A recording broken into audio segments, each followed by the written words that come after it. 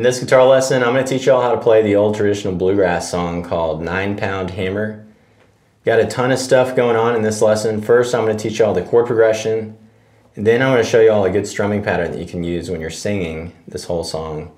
And then after that, I'm going to give y'all a few different options for the instrumental breaks. We're going to cover a beginner instrumental break, then we're going to go over an intermediate instrumental break that's going to have a really nice melody to it. And finally, I'm going to teach y'all 2 different advanced solo breaks. And both of the advanced breaks, they're going to have some awesome bluegrass flat picking licks in them in the style of Tony Rice. So really cool lesson today. Well, let's take a quick look at a few different examples of what we're going to be covering today.